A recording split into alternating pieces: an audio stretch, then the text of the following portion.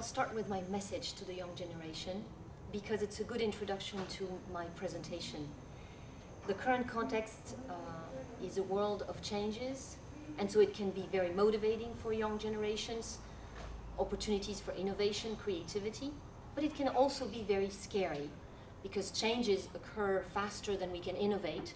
Can we really be even more safe? Can we be both more safe and more competitive and more flexible and very reliable?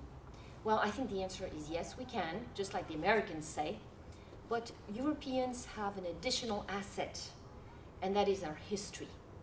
And that's really what my presentation is about. It's about looking back at how, in the past, we have been able to adapt to the world changes, because the world has been changing forever. How we have adapted and learned from that and expand on the future changes we need to adapt to.